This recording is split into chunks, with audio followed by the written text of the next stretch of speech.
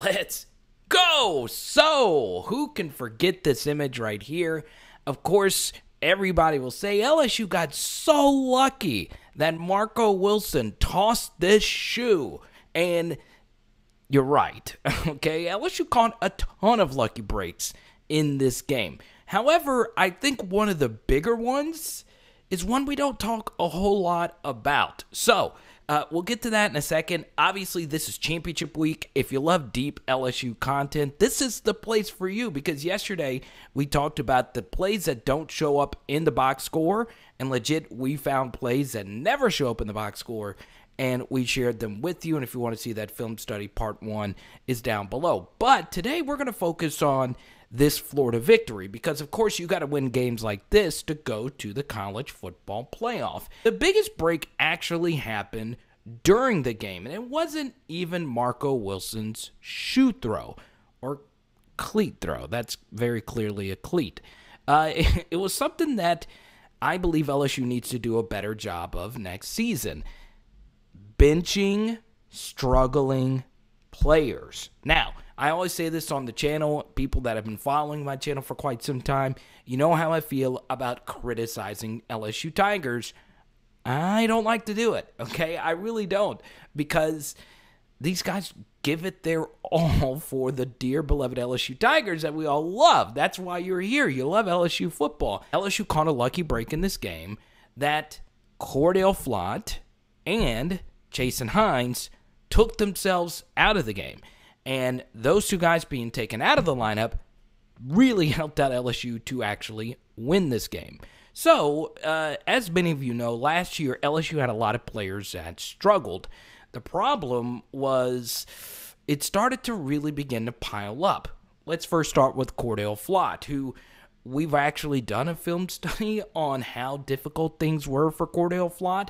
It didn't help that the defensive coordinators gave him really tough assignments, and the safety play and their safety positioning was really, really, really bad. So, yes, you do defend Cordell Flott, plus he went up against a murderer's row of slot wide receivers. That included Kadarius Toney in a little bit of this game, Traylon Burks, Devonta Smith. So, Cordell Flott had some really, really tough assignments in his defense. However, he also got lit up by Mississippi State's Austin Williams, who the problem wasn't that he struggled. Players struggle. It was a weird year last year. It was the fact that LSU never took him out. Every single week, they not only kept playing him, they kept putting him in positions to go up against the Devonta Smiths and the Traylon Burks. And I understand, a lot of that is on Bo Pelini, but why wasn't there some staffer to step in and say, look, this is lunacy. This guy is very clearly struggling. Our coverage schemes, once again, if you want to see specific coverage schemes on plays where Cordell Flott, it's really tough to blame, but it did look like he was burned. Once again, I highly recommend you watch the film study floating in the top right corner. But Cordell Flott was really, really, really put in those bad spots, but still, he was also getting burned really, really, really bad. So, Cordell Flott should have been benched, or they should have put him somewhere else on the field, okay? Or given him some other type of assignment. Because the worst thing you can do to a player that is really struggling is to keep throwing him out there because it's in his head. It's obviously something mental, or it could be something physical. You've got to bench players that are struggling. Well, as many of you know, Cordell Flott against Florida was burned early in the game, and he was ejected for targeting, okay? He was taken out of the game, obviously, and inserted the game was Dwight McGlothern, who also had some rough spots, but guess what? He was a little bit better. And then they moved Jay Ward to the slot, and Jay Ward was also playing at an extremely high level in the slot, as good as you possibly can play against Kadarius Toney. The LSU pass defense still got burned, but you can make the case that they wouldn't have been burned as badly if Cordell Flott would have stayed in the game. So, you know, Flott is an easy target. He is a big-time bounce-back candidate next season, and I wish him nothing but the best. But last season, LSU should not have kept doing the same thing over and over because it not only hurt Cordell Flott, it hurt the rest of the team. But mark my words, I do believe in a potential bounce back for Cordell Flott.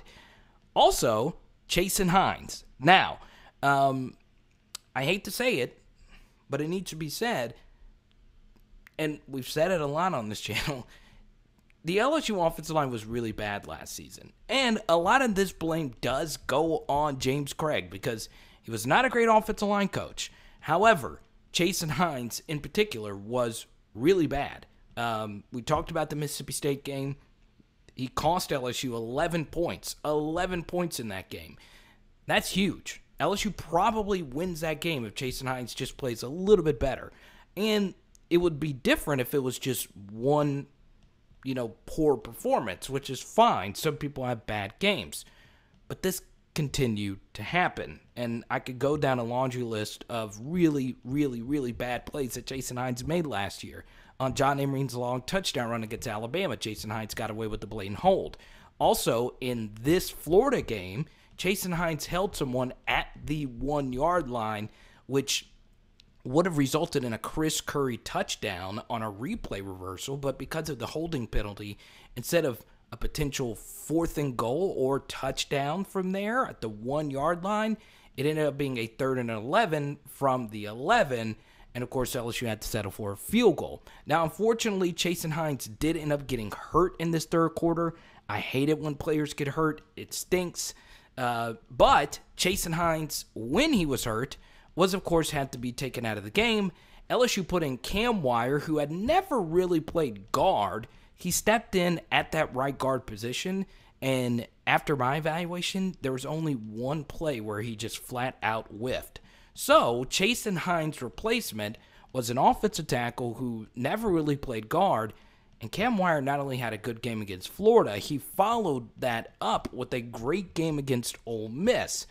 So, what does that tell you? That Jason Hines could have been taken out weeks before this Florida fiasco happened, but LSU failed to do it. Now, I understand that their depth was very, very thin last year, and those guys are at practice, and I am not. So, full disclosure, I don't know what actually happens behind the scenes of practice. Obviously, the LSU coaching staff knows way more about football than I do, but to me, I was just shocked that LSU kept throwing Jason Hines out there, who, by the way, had some really good tape at left guard and center in the years prior to him actually becoming a full-time starter in 2020. Now, Jason Hines has been hurt a lot during this fall camp, and there could be the potential of him not starting. I know Anthony Bradford's really trying to get that right guard position. So, yes, he could start next season, and Jason Hines could have a major bounce back next season.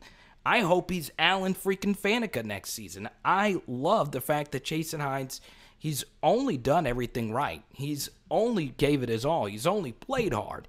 But it doesn't take away the fact that So, sometimes the best coaching decisions, that you have to make as a championship coach is the tough one to bench someone that is not playing well. And I understand that is not an easy thing to do, especially when your roster is so low on numbers and they're struggling so much. And you can make the case that benching someone, you don't want to mess up the chemistry and all of that. But to the point that things got last season with how bad both of those players are struggling, LSU should have made the decision to take both of them out of the game because that could be the best thing for them. Sometimes, I've been benched before for poor play in multiple sports, and watching the game from the sideline really helped me out in understanding and seeing the game from a different angle.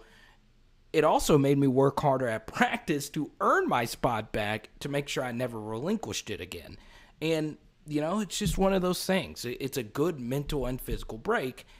And you can make the case that LSU doesn't beat Florida unless those two things happen, because both of those guys were having really poor games up to that point in the game. The week-by-week schematic adjustments are absolutely key, but even more key can be your personnel.